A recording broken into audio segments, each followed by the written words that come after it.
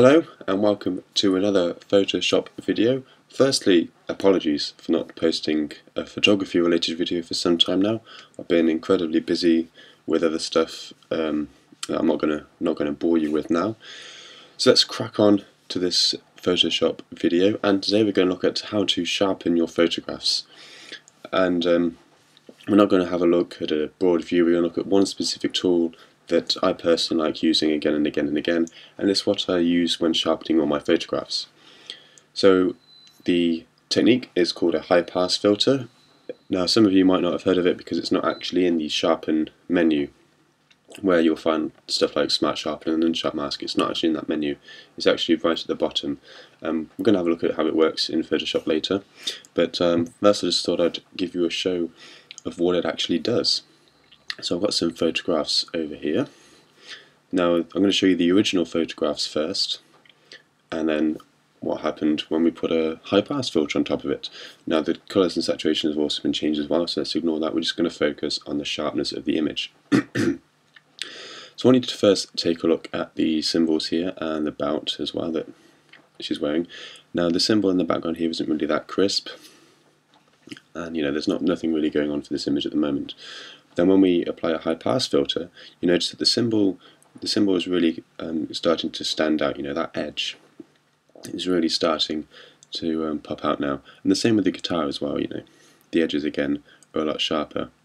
And with the belt, we've got a lot more detail in the belt now as well. So what the high pass filter actually does is that rather than just apply it to the whole image, which is what unsharp mask and smart sharpen might do, and you'll have to fiddle around with them, high pass filter it only really affects the edges, and those are the bits that we really want to sharpen.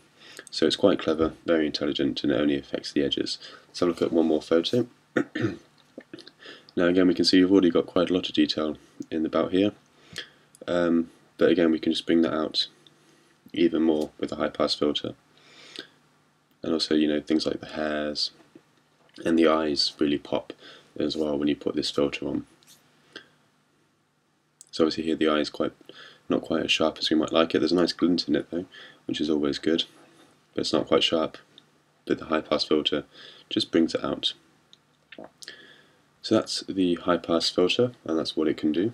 So it affects edges, and it's really simple and easy to use. You can put one on in, well, I'm going to show you how quickly you can do it. You can put one in less than a minute, without talking obviously. So let's have a look at the photo we're going to be using today. That would be this fella. This is a photo I took in China. Let's just bring it out. So here we've obviously got the boy being the centre of the photo. This was a praying ceremony, so we'd really like the incense sticks to pop out, and again obviously there's an edge, so high pass filter would be really good. We've obviously got a lot of detail here in the hair, and it'd be really nice to make that stand out as well. So this is the photo we're going to whack into Photoshop.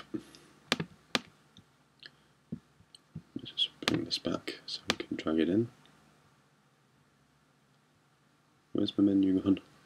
There it is. It's all going wrong. Well, I think this is the first video tutorial I made in my new operating system, so bear with me if things go a bit funny. Right, let's bring this up. So we can obviously play around with levels and stuff and blah blah blah blah blah before that. Obviously the histogram needs bringing in slightly, but we're not going to bother with any of that today. We're just going to look at the high pass filter, so we won't be needing this too much. So this is the bolt tool. Let's bring it into the middle. So if you're going to sharpen an image normally, you'd go to filter, sharpen, and then we go. You've got sharpen edges, sharpen a bit more, smart sharpen and sharp mask and all that stuff. These are still things I don't use very often because I sometimes think the tools are overcomplicated and they don't really give you the results that I'm personally after. And so I found this great little technique, and I'd like to share it with you, called high pass filter.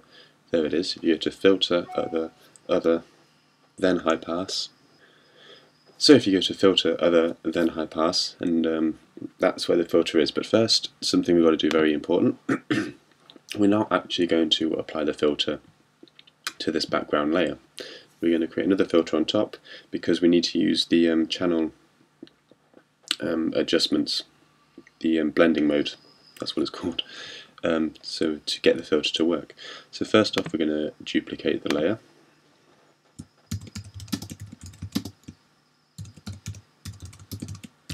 Call it whatever you want. I'm going to call it High Pass Filter Demo because some people thought calling it Arlene wasn't really serious enough. So that's High Pass Filter Demo. I'm going to change this to Overlay, which is down here. And you notice that immediately we get a bit more contrast, which, if you're going to go for black and white, might be nice. But this is just a temporary thing. It's not going to stay around forever. So let's now whack on our high pass filter. And you'll see that all you get is a little preview. What's going to happen? Let's focus on the hair here. So that's looking nice. Now the radius you're going to want to be using, see what I mean by the sticks? The radius you want to be using is entirely dependent on the pixel dimensions of your photo. So you've got a small photo, obviously you don't want to whack out a 6 pixel radius because that'll just completely blow it off and completely sharpen it way too much and it won't look natural.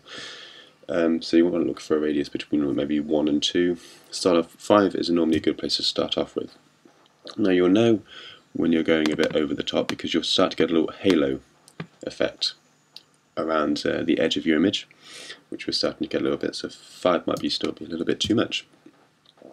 And I normally tend to go anywhere between 3 and 6, depending on what kind of effect I'm after. Sometimes if I'm going to desaturate the image a little bit, I'm going to put out a lot of sharpness in there, but sometimes it's just not necessary to. And obviously because it's on a independent layer, you're not actually affecting the background image at all, so you can delete it and redo this and fine-tune it as many times as you want, or just undo it and apply it again. So that's very easy to do. So I'm going to go for a pixel radius of 5.5, just as a guess. Let's just type in because the slide is being a bit rubbish. So you see we've got a bit of halo effect, but it's looking really nice in the hair. So let's press OK on that, and something amazing will happen, we hope. So we've now sharpened the image, and I'm going to hide that. So if you watch the back pocket trousers and the hair here, they jump out a little bit. I'm going to take off the high pass filter and just do something really drastic just to show you what it can do. So there you go. Ridiculously sharp. Let's just apply that. The good thing is it also adds a bit of contrast to the image as well, which is always nice. Now, if you want to fine-tune this a little bit without going under and reapplying a filter, we can use our blending mode options here as well, which is always useful. So, if you want to increase the level of sharpness, say you haven't put in enough, you can just change this down to hard light, and I'll add in even more sharpness. It also gives you a little bit more contrast as well. If you want to decrease, so you've overdone a little bit, if you want to decrease, you can always put it down to soft light, and I'll just bring it back down slightly. And of course you can always reduce the opacity down here as well, which can always take it down a little bit as well. And that's really all there is to it. So play around, have a go, play with the radius and see what works best for you. Now of course, we are hoping, well I'm hoping, let me just come up big, don't save that.